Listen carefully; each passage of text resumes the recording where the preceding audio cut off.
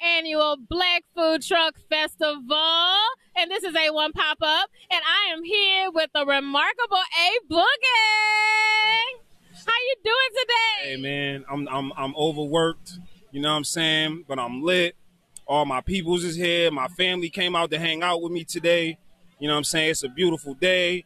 The rain didn't stop nothing. The clouds let the sunshine come through. And it's beautiful. We having a good time out here today. You know what I'm saying? It's wonderful. It's a beautiful family event. I see a lot of kids are running around with face painting, and you guys really outdid yourselves this year. There's so much more going on this year than before, and I really appreciate the progress, man. How are you happy with the turnout? Oh man, I'm amazed with the turnout. You know what I'm saying? Everybody love us. Like I posted on Facebook earlier today about our social media campaign.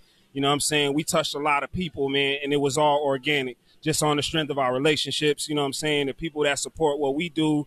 And, you know, they came up, they showed up, and they showed out. So I'm happy. I'm thankful. I'm appreciative. I'm grateful. I'm all of that. You know what I'm saying? That's definitely to be expected because of the great things that you guys do in the community outside of just the Black Food Truck Festival. You know, do you guys have any other events coming up?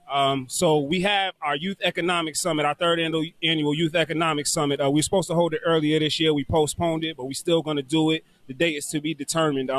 With the Youth Economic Summit, we take kids ages 8 to 18.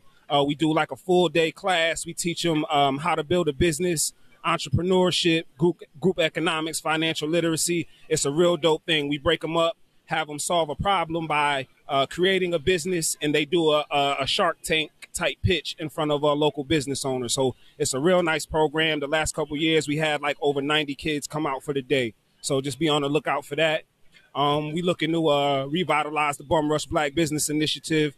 We find a gym in the community, whether it be a restaurant, a store, or just a Black-owned business. We bring 30, 40 people there on a given day, have a little party on the set, and just bring people to come and support the business. So, again, our platform is Group Economics, Cooperative Economics. We all about connecting folks with Black-owned businesses, products, and services, making sure that we spend with one another, and we building an economic infrastructure that we could call our own. You know what I'm saying? So that's what it's about.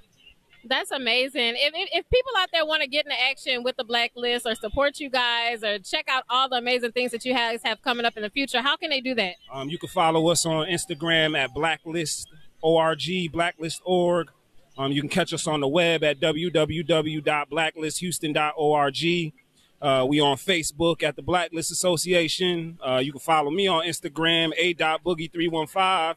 Shout out to my brothers, Ore, Freddie, Preach, Atum Ra, you know what I'm saying? A1, we A1 since day one, baby. You know what I'm saying? Already, man. This your girl, Nicole, and I'm here at the third annual Black Food Truck Festival, and we are out, everybody. What they got to do, Boogie? Hey, man. Get in the action. Get in action, baby. Yeah.